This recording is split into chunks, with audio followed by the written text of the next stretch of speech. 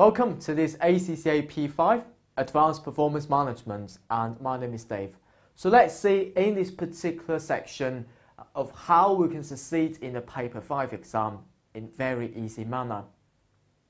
So the Paper 5, as you can see, the title is all about performance management. It's all about the management activities within the organization. And what we need to do then is we are studying the ACCA Paper P5. Of course, it's building upon the knowledge that we've learned into the management accounting in the F2 and also performance management in the F5. It's all about some of the management accounting knowledge. But in this P5, it's beyond those knowledge that we've studied before. Because nowadays, we are not just acting as the management accountant, but also we are acting as the strategic management accountant in this particular paper.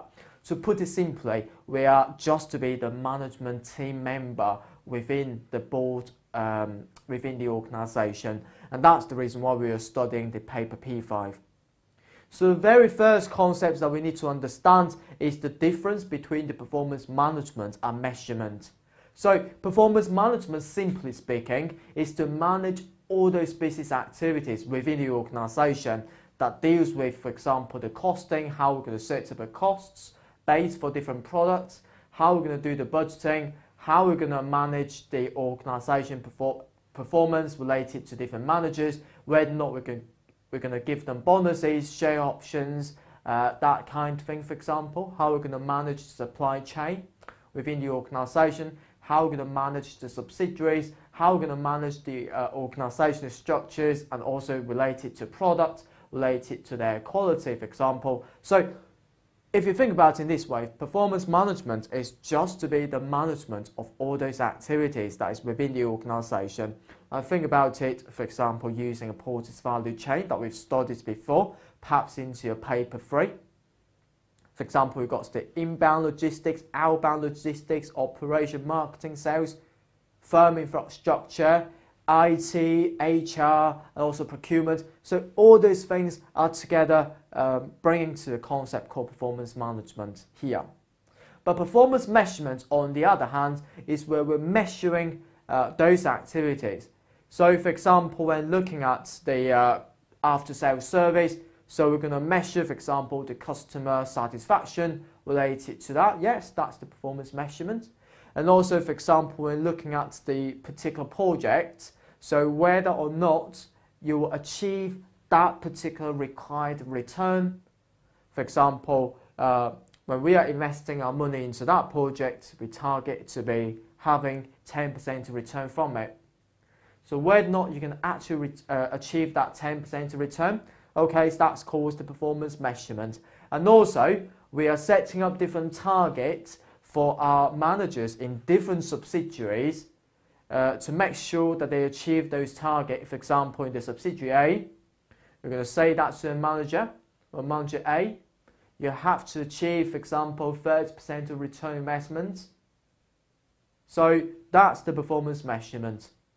So performance measurements, you can think about it in this way, it's associated with numbers or perhaps it's non-numbers, for example, the customer satisfaction, and also whether or not the quality of our product is good. So normally it will be reflected into numbers, but performance management, on the other hand, is to deal with the strategies, to deal with the operational issues, etc. We can think about it within the Porter's value chain, for example. So from that perspective then, not only we have to learn the performance measurement in the Paper 5 exam, but also we need to know primarily for those performance management knowledge in the Paper 5 exam as well. So that's the first thing that we need to understand. And in the Paper 5 exam, we've got 4 questions in the Paper 5. So question 1 will be compulsory question. And question 2, 3 and 4 will be 25 markers each. You only need to choose 2 questions out of these 3 questions, from question 2 to question 4 in your Paper 5 exam. Question 1, compulsory 50 marker question. So how the examiner will set up the P5 question then? Of course, we will have 50 marker out of his 100 as the passing mark for P5. 15 minutes reading time and 3 hours to do this particular question paper. So in the P5, how we can succeed them. So we need to know how the examiner may structurize the exam questions in the Paper 5 exam. So all these Paper 5 exams are based upon, all these questions are based upon the real life cases. Absolutely important. So the examiner may give you the real life cases, of course asking you to apply what you've learned into your study tests into those cases. And of course during our course we'll go through quite a lot of these, applying your knowledge directly into those cases. Very, very important indeed in your actual exam. So here in the sample course here, we will go through a few cases and then we're going to bring those P5 knowledge together, related to those cases together then. So the first case that we're going to look at is the reimbursement system. So some of you who are watching this video have been in the financial field before, or perhaps that you are working as the real life employees for your organization, or perhaps it's just to be a student, for example. But anyway, you heard of a term called reimbursement. For example, you are on a business trip and you spend, for example, $100. So $100 that you spend during that business trip, you can get that reimbursement from that company. So that means you can get that $100 back from the company. The company pays on behalf of you, in other words. So you pay for it first of all. You've got the, for example, the receipt, and you're going to return it back to the company. A company will reimburse that $100 back to you. So that's the logic behind the reimbursement system.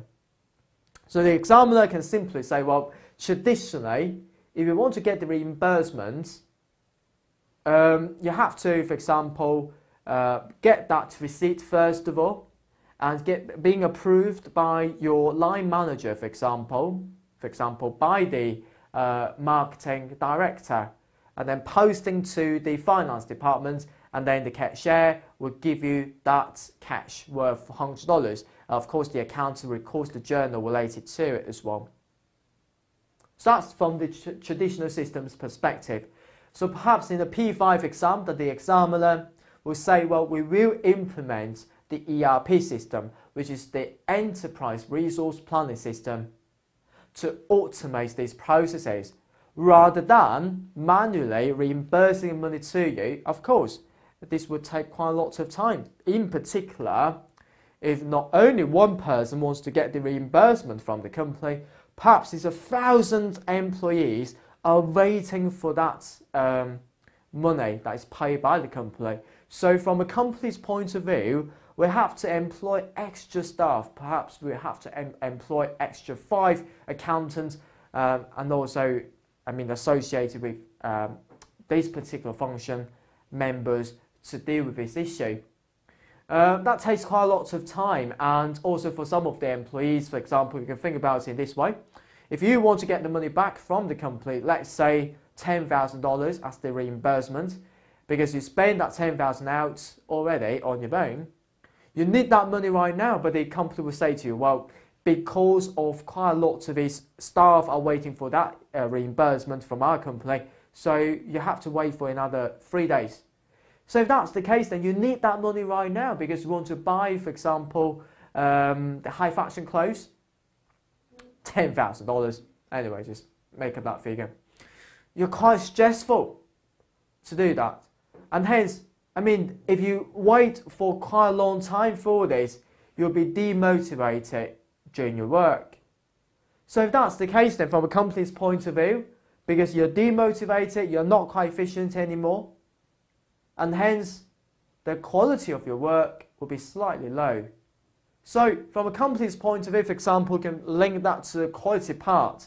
For example, in order to improve the quality within your organization, perhaps by introducing an ERP system, by spending the money out, yes, that will be more appropriate because quite a lot of employees are waiting for the reimbursement, for example. Why not make this process as quick as we can in order to satisfy those employees? Because as we can see, that the employees' turnover would be one of the measurements when looking at the balance scorecard. Of course, we use the balance scorecards to manage the organization, and we identify some of the critical success factors, and hence we set up a lot of these KPIs or metrics to measure the performance within the organization. For example, related to employees, we talked about the employee turnover rate. So by introducing this ERP system, which seems to be having quite a lot of its benefit, and in the exam, we are required to comment on those. Of course, your answer should be tailored to the case. For example, in this case, related to the employee's motivation, satisfaction, that kind of thing. Related to that, information system, the ERP system is the information system. Frankly speaking, that's the IT, is the information technology, is related to primarily for those hardware, but for the information system, it's related to primarily for those software. And there are a few other knowledge points related to this particular case that we can think about. For example, we can think about the business process re-engineering, because now we are incorporating the IT function within the organization, and hence that will be a main part within the BPR process as the business process improvement. And that's the reason why in the exam we are required to comment on the BPR, benefits and drawbacks, and how we're going to implement this BPR process. Yes, that will be the key. And once you've set up a new process here by introducing the ERP system, what we have to do is to continuously improve that process in the long term. And the way that we can use is to use the Six Sigma approach to do that. And of course, for the Six Sigma approach, in the exam, we are primarily focusing on the non-number term. For example, the ways that we can improve the customer satisfaction, improve the business efficiency. So those will be detailed in the Six Sigma approach. We use the mnemonic for this. It's called the MAKE approach. And of course, by having this business process improved, that can be linked with the costing part as well. Because if you want to implement the ERP system, you have to balance whether or not the benefit from doing this will be greater than the cost that you've incurred in the first place. So how are we going to assess those benefits then? So a benefit for having the ERP system is going to talk about the advantages related to that. It will either be financial benefit, for example, save us quite a lot of money by not employing extra staff, and also the non-financial benefit, for example, improving the employee satisfaction and hence reducing the employee's turnover. Because the employee's turnover, you can think about it in this way. Because if the employee has left the company, you spend quite a lot of money and time into training that employees before, that has accumulated the learning curve effect when they are working within your company. But subsequently, they left the company, for example, and hence you have to employ the extra staff and then spend quite a lot of time, money in training those employees, newcomer employees. So that will be a cost burden for the organization as well. So you can link that to costs and benefits analysis. And of course, in the exam or in the P5 course, we've recapped quite a lot of these costing techniques that we've learned into our F5 and F2 knowledge. For example, the ways that we can classify the costs, mainly into the variable and fixed costs and also the direct and indirect costs. Now, of course, I know what you're saying. For the presentation requirement, we are going to present those costs into production, into the cost of sales, or non-production costs, which is other expenses. Yes, you're absolutely correct. And also we've used different costing systems, or you can call it as the costing techniques, to determine the costs for different products or something like that. For example, we've used the absorption costing, activity-based costing, target costing, life cycle costing, environmental costing, and also you use the marginal costing to help with your decision-making techniques, and also you use the standard costing in measuring the performance of the individual managers as well. So those will be the things that we will cover in the due course, don't worry. And of course, in the paper P5 course, when talking about the Six Sigma, when talking about the PPR, we are talking about the quality. So that's the reason why we introduced the total quality management idea in the P5 course. So total quality management simply says we have to get things right at the first time when we are doing the work. So if that's the case, then we'll also extend the idea called Kaizen costing in the paper P5 course, and making sure that we continuously reduce that cost to an acceptable level, but making sure at the same time we maintain the quality. So not only we are using the target costing in the paper P5, but also we need to discuss about the concept called Kaizen costing in contrast with the target costing in the first place. So those are the few knowledge points related to the first case that we can recap on in the paper P5 course. Let's now look at the second case within the paper 5, where we're going to manage the organizational structure. We know that the organization can be divided into various functions, for example, into marketing function, finance function, HR function, etc. And of course, you can also say that if your company has got multiple products, for example, instead of selling and manufacturing one product, you've got 3 to 5 products, for example. So instead of having one centralized marketing department to be responsible for all those products, what you can do is to set up different subsidiaries to look after different products in turn, so that for each of these subsidiaries in turn, it can specialize in marketing different products into the local market. So if that's the case, okay, we are changing the organizational structure from the functional structure to the divisional structure.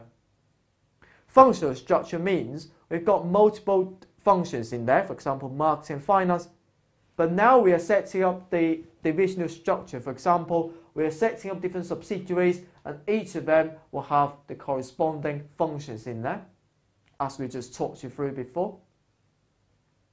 But nowadays, quite a lot of these arguments related to that we need to set up, for example, the centralized function or employ extra staff, but when they are working in different subsidiaries, they will have different processes when doing the work.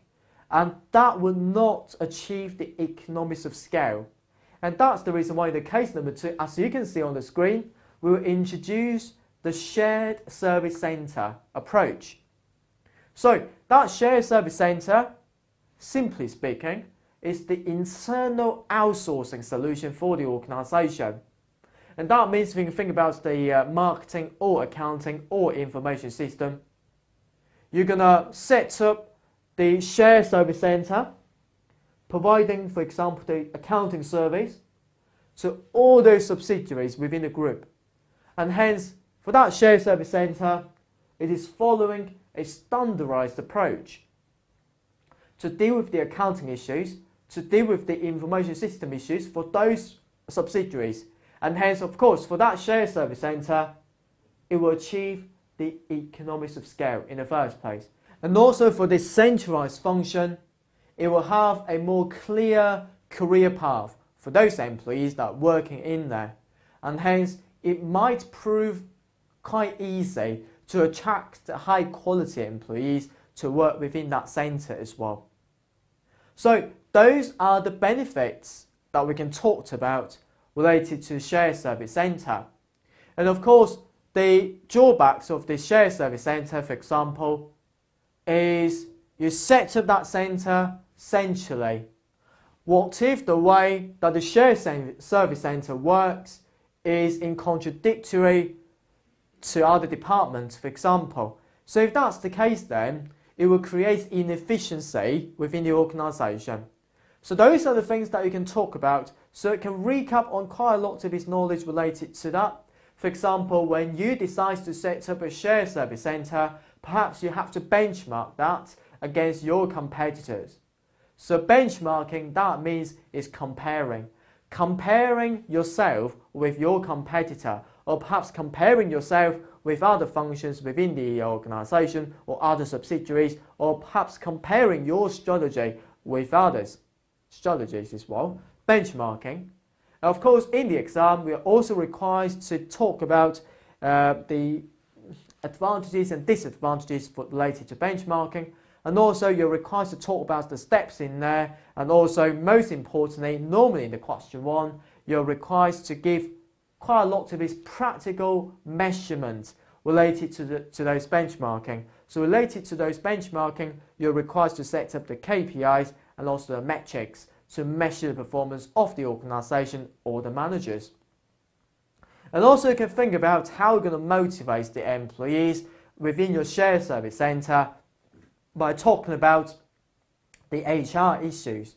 And of course, when managing the people, it is not always that effective. Because, for example, if I say to you, if I manage you, if you are my employee, if I manage you, if I say to you, well, I will give you, for example, $10 if you can make, for example, $10,000 of sales revenue for me. Well, from my perspective, okay, I give you benefits. You have to work for me because we signed contracts already.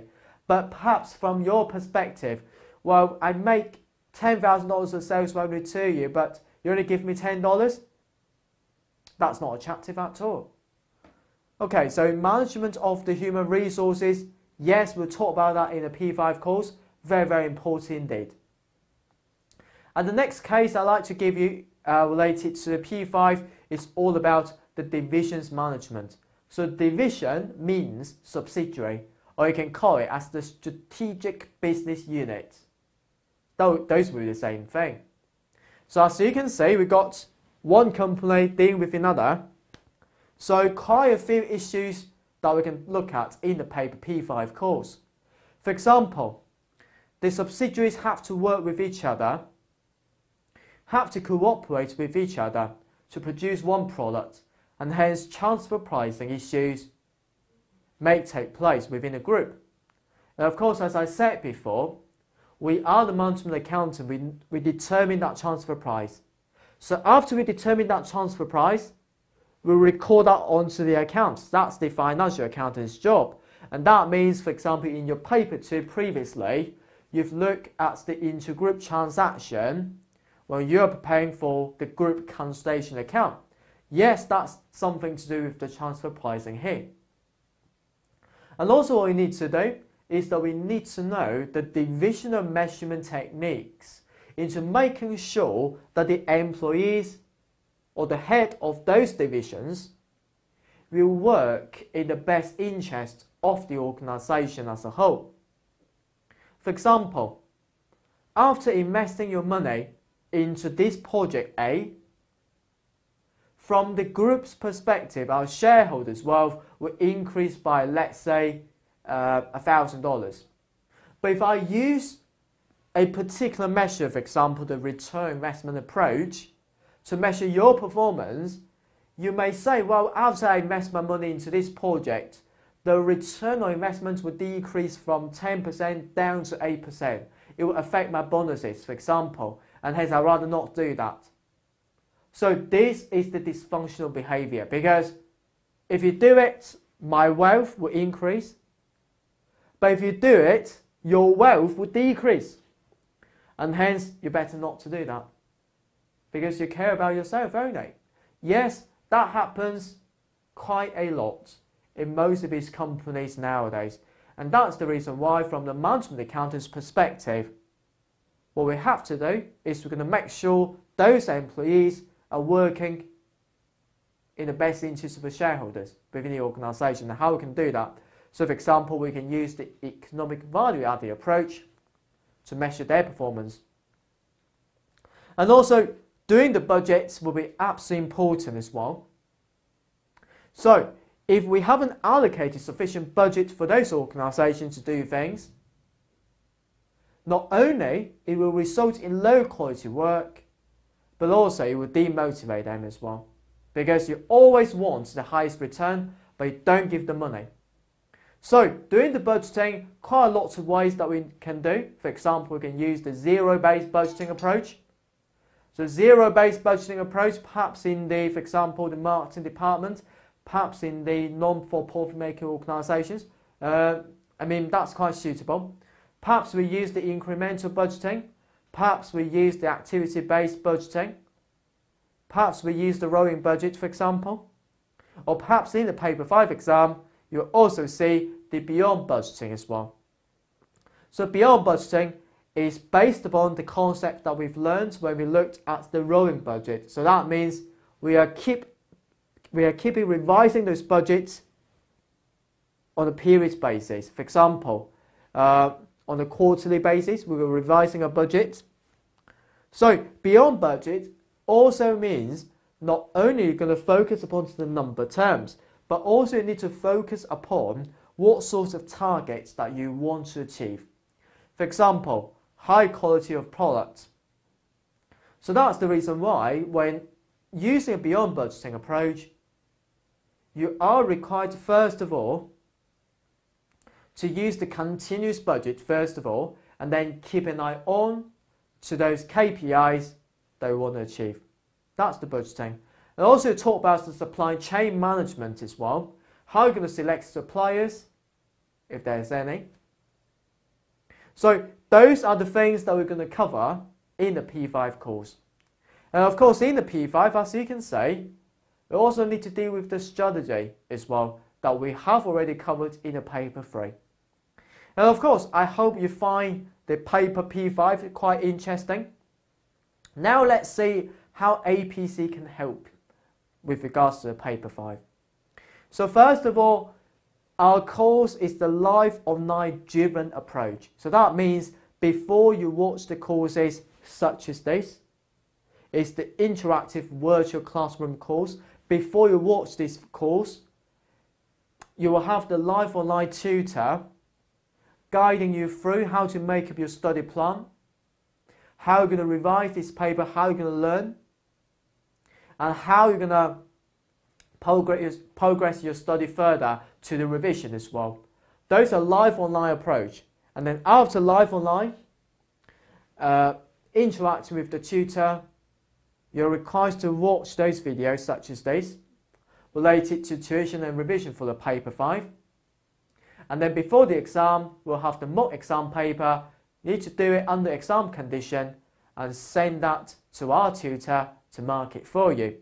And surely we will provide you with the tutor support. If you've got any questions during your study, email us and we will reply to your questions very soon.